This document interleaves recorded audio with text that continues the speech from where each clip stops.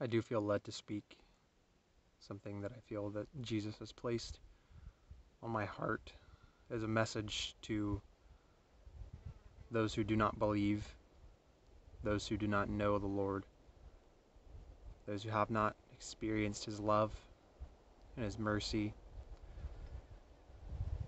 and those who have not turned from their sin, who do know of Jesus, who have heard of His grace, who has heard of His never-ending love, but chooses not to believe in the wrath and judgment and hatred for sin that He has.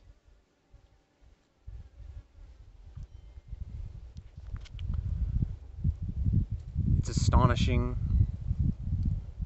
to see the words of Jesus being fulfilled all over the earth, and how very few people bat an eye, and how many have no understanding. They have no eyes or ears. They cannot see. They cannot hear, lest they would be converted, that their hearts would be changed, and that God would heal them. But very few can understand that all that we see on this earth right now is just fulfillment of the words that God spoke.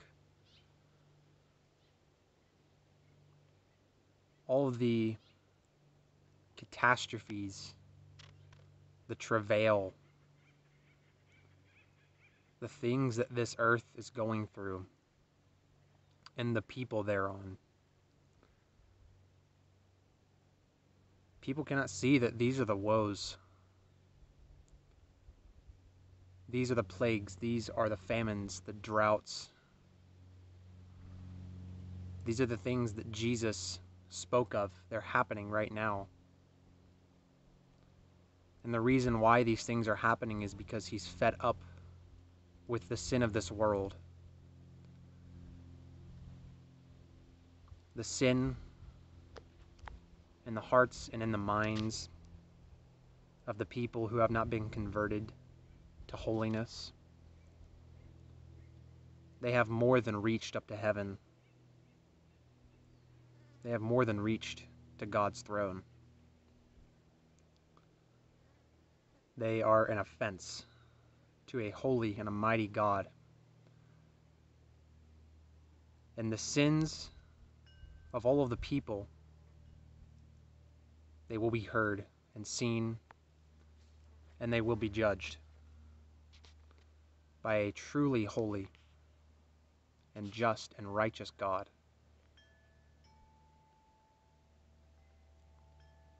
But people, in their hardness of heart,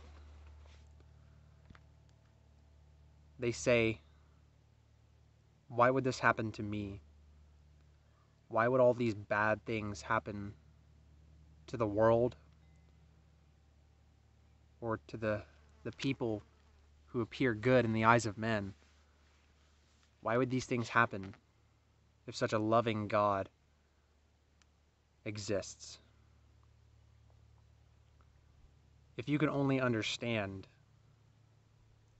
the true love of God and what that constitutes, what the true love of God is. God does not have a love for worldliness, for the flesh. He has a love for the soul. He has a love for the souls that He created. And that love for our souls will lead us to eternal life. Life eternal. Life that will never end.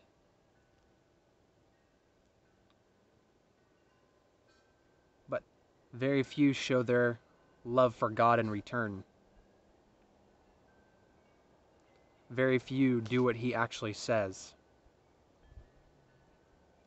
Very few obey Him. And even they could get caught up in trials and in tribulation.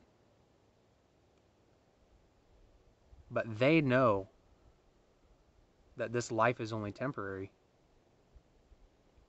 They know that there is eternity after death.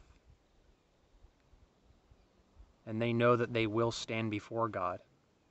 But for the people who don't know, they want to preserve their life. They want their life now.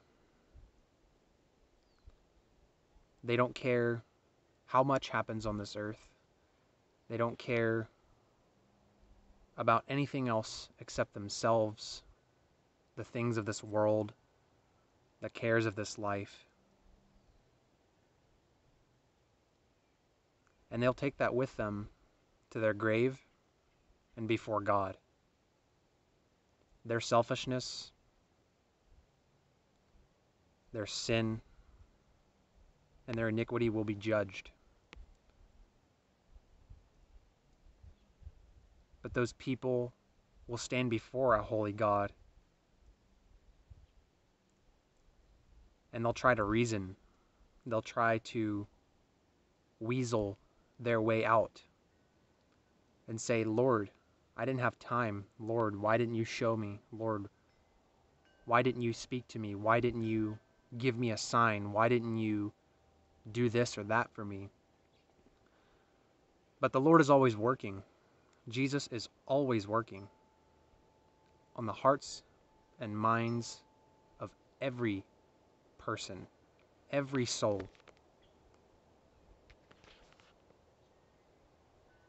The people that can't hear, they seek fleshly signs. They seek the signs of men, false prophecies, lies. They don't seek the truth. They don't seek after what God truly wants them to seek after, and that is Him, His ways. And because of that, He will send many to the lake of fire, because they did not examine themselves. They did not realize and see, they did not wake up to the real truth. They did not wake up in time, though God gave them chance after chance after chance to repent and to come to Him and submit themselves to Him.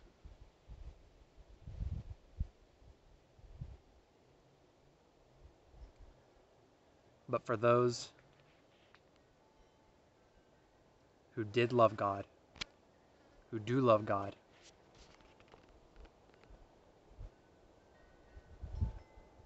they have confidence and hope and faith unto life eternal. Those who do truly hear His voice, those who see His judgment, those who know that all that happens on this earth is orchestrated by a mighty God, they will be without fault, and they will live without fault. They will have oil in their lamps, clean, white as wool wedding garments to be worn and received on the day that Jesus returns before His throne. But for those who did not have their wedding garments on,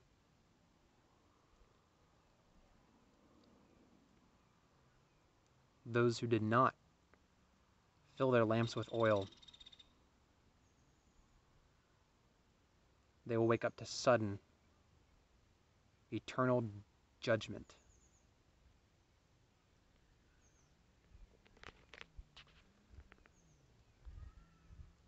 And the reality is that very few will make it. Very few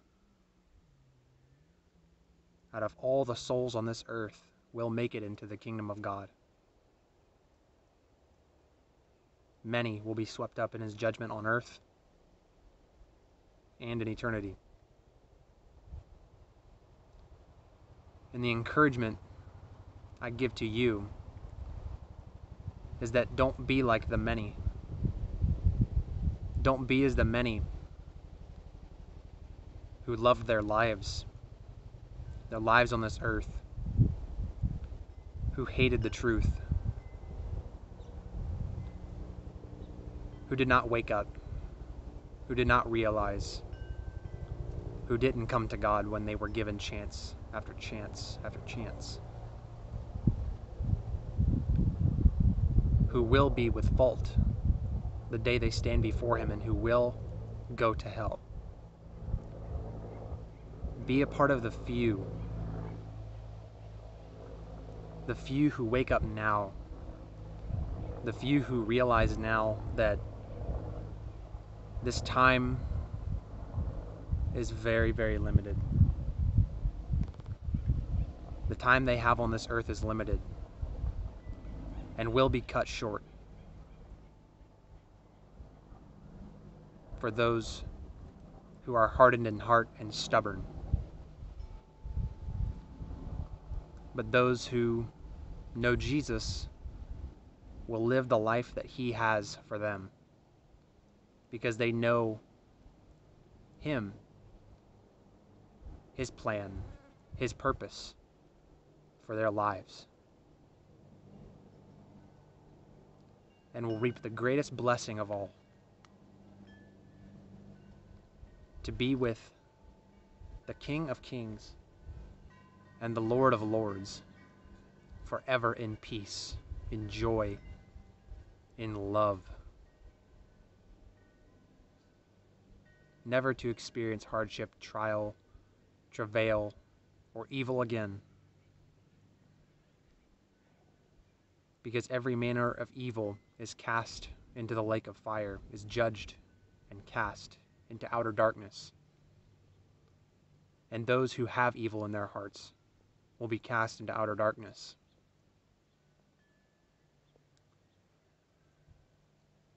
So you must decide to hearken to the call that God has for you. Fear Him. Obey Him. Love Him with all of your heart and soul and mind and strength, and He will reward you. May the Lord Jesus Christ bless you.